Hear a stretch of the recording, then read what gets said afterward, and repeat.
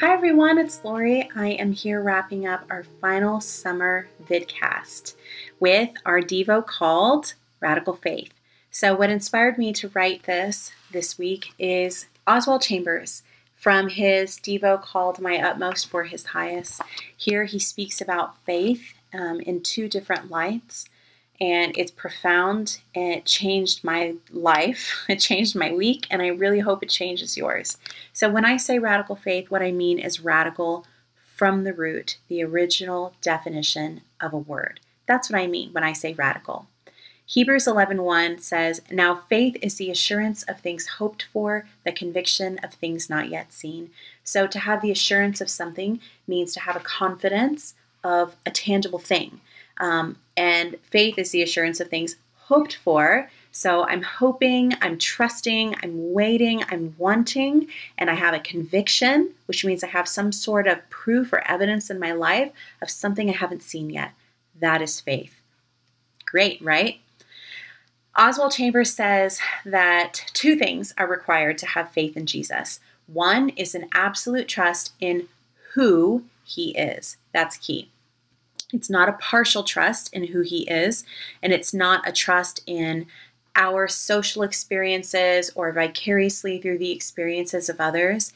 It's not a trust in our own convictions or our own common sense.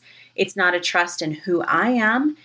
And it's not a trust in only what Jesus says, who he is. That's different. It's not a trust in what he's going to do or where he's going to lead me. To actually be willing to trust Jesus and put my life in his hands on purpose seems risky to someone who has not experienced Jesus. But once you hear the voice of the living God, once you understand his power at work within you, it seems like less of a risk because suddenly you begin to understand how much more trustworthy his hands are than mine are. And so it's a no-brainer to put your life in his hands, to obey his voice, to follow him because he is the ultimate authority in our lives. Now, to know Jesus, putting my trust in who he is, to know Jesus is different than knowing about Jesus. Do you agree with me? I mean, you can meet someone and spend time with them, get to know them, develop your relationship with them, have experiences with a person, or you can just read about them in some sort of news article. Do you see the difference? News is news. People will say whatever, sometimes good, sometimes bad, but to actually know the person of Jesus, that is key in a life of faith. And faith is not in what Jesus says only, but in himself. If we only look at what he says, we shall never believe. We have to know him as a person, as a friend, as Lord, and as Master. Many of us, Oswald Chambers says, are loyal to our notions of Jesus, but how many of us are loyal to him? So maybe many of us call ourselves Christians and we're loyal to the idea of Jesus. We're behind it. Yeah, I know that the Bible is true. I acknowledge that it's a good book, but it has not changed my life. I'm not loyal to you, Jesus. I'm not going to obey your voice. I'm not going to obey your commands. I just think that you're awesome. Please get me into heaven when I want, on my terms. But to be loyal to Jesus means to say, okay, Lord, if this is what you say is necessary for a life of faith, then I will do this because I love you and trust you. Do you see the great, great difference? Because we call ourselves Christians and because we believe the Bible or believe that Jesus is real and true does not make us followers of Christ. To follow him means to obey him. And that requires faith. Loyalty to Jesus means I have to step out where I do not see anything. Loyalty to my notions means that I clear the ground first by my intelligence.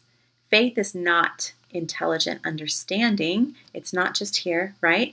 Faith is deliberate commitment to a person where I see no way. So that requires absolute trust in the person of Jesus. So Are you loyal to Jesus, or are you loyal to the notion of him? Because once you get into personal contact with Jesus Christ, you will never be moved again. That's what Oswald says. And once that happens, we can obey him with glad, reckless joy because we have perfect trust in who he is. And it's really fun after that. He also says a couple of really cool things I want to share with you. Faith never knows where it is being led, but it loves and knows the one who is leading. So imagine the shepherd and the sheep.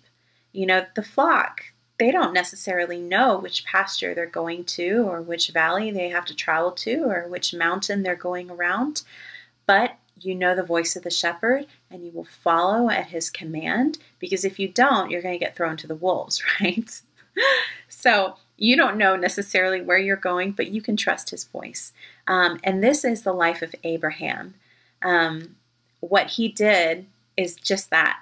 God said, Abraham, I want you to move to this foreign country. And Abraham didn't ask why. I need an explanation. I need to know your plan of action. Abraham just said, yes, Lord. And he did it. And that's because he was a man of faith. And that's what God wants for us too. The life of faith, are you ready?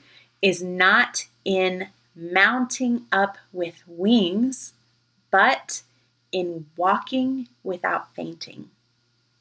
Isn't that so sweet?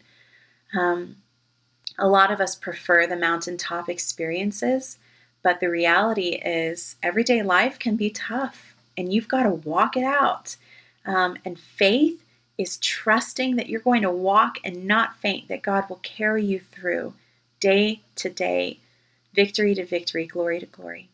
So the second thing required for faith in Jesus is exercise and testing.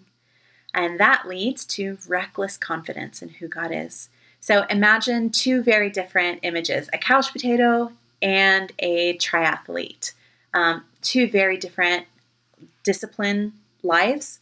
The couch potato is probably a lot lazier. His priorities aren't to grow or her. The triathlete, dedicated, devoted, eye on the prize, no matter what, rain or shine, right?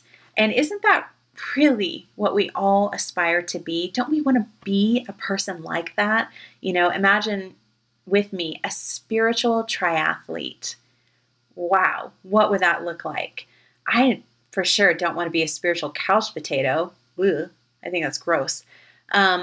Faith is meant to be exercised in every area of life. So not just the physical, but also the spiritual, the relational, the mental. And all of these things God will work out in you day by day if you let him. And please let him. Oswald Chambers says that faith is the heroic effort of your life. You fling yourself in reckless confidence on God. There are spots where that faith has not worked in us as yet, places untouched by the life of God. There were none of those spots in Jesus Christ's life, and there are to be none in ours. Wow. That is a bold statement, Oswald.